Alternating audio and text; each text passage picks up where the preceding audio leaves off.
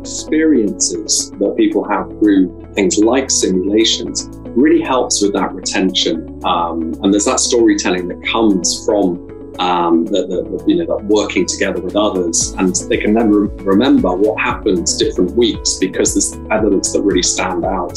So doing rather than reading, hearing and watching it is more effective for retention. And that active approach really links well for those higher learning outcomes, and students' attitude really improve as they share their experiences and observations with others.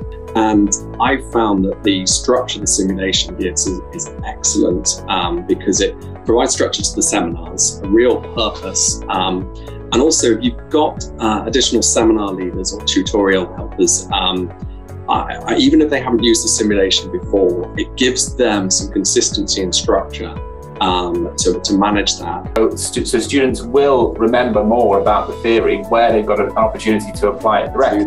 Each market, I provide a sort of £25 voucher for each member of the winning team. Perhaps you can even have a bigger prize for the winning score across the whole cohort.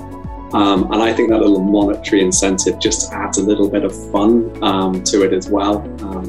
Modules that had Edumundo had 90% plus on our internal measurement, as opposed to around sort of 72% with no simulation present. The students on the whole have been really, really happy, I think, with the simulation. And I think the attendance is possibly the best proof of